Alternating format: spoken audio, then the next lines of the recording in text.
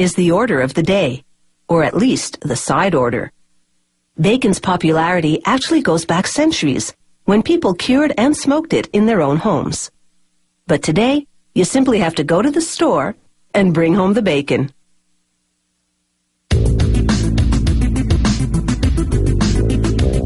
Bacon is now processed and even pre-cooked in factories, where things move along crisply. They start with a load of pork bellies. They toss them around in a big tumbler, and the action softens them so it will be easier to remove the skins.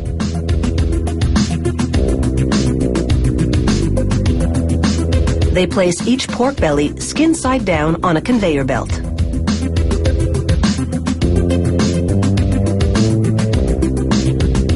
The conveyor takes the pork bellies to a long automated blade which slices the skin away from the meat. The skins drop onto another conveyor belt. They're on their way to being processed into pork rinds, a snack food.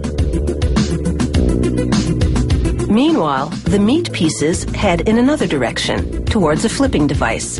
It turns them backside up, so workers down the line can trim off any remaining pieces of skin.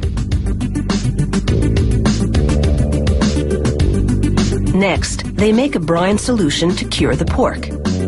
This involves funneling salt into a tank of water and mixing it thoroughly to dissolve the salt particles. They add liquid smoke and other flavorings to the curing solution.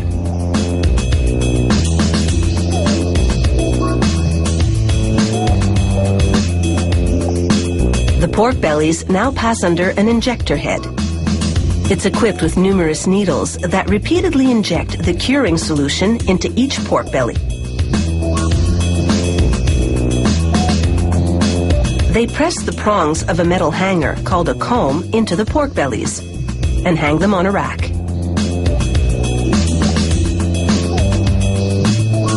Then it's into the drench cabinet for a shower in liquid smoke. As liquid smoke bombards the meat, it adds flavor and color to the surface.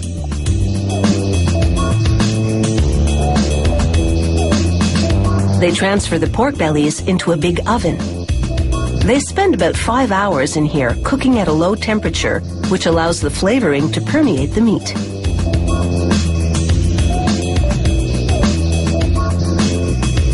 Now it's into a blast freezer for a quick chill down, then into another cooler for a couple of days. The cooling firms the meat, which makes it easier to slice.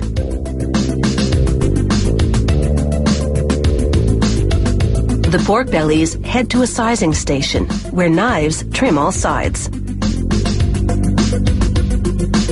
They also pass under a metal detector here to confirm that pieces of the metal hanger haven't become lodged in the meat. After that, they stack and wrap the pork bellies and store them in a freezer until they're ready to slice them into bacon. This is called the slice line. Here, they load the meat slabs into chutes. The chutes sway back and forth over a blade to slice the meat into bacon-sized pieces.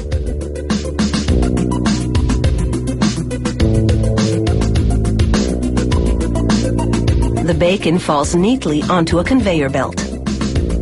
Another conveyor belt rolls over the bacon slices to secure them while they cook in a very long microwave. As the fat cooks off the bacon, it drains into a trough. It will be used to make gravy and pet foods. The cooked bacon now exits the microwave oven and comes under the watchful eye of the inspector. She discards slices that are broken or not up to par. These wheels then roll the browned bacon slices onto parchment paper. A tiny electronic eye keeps track of the numbers.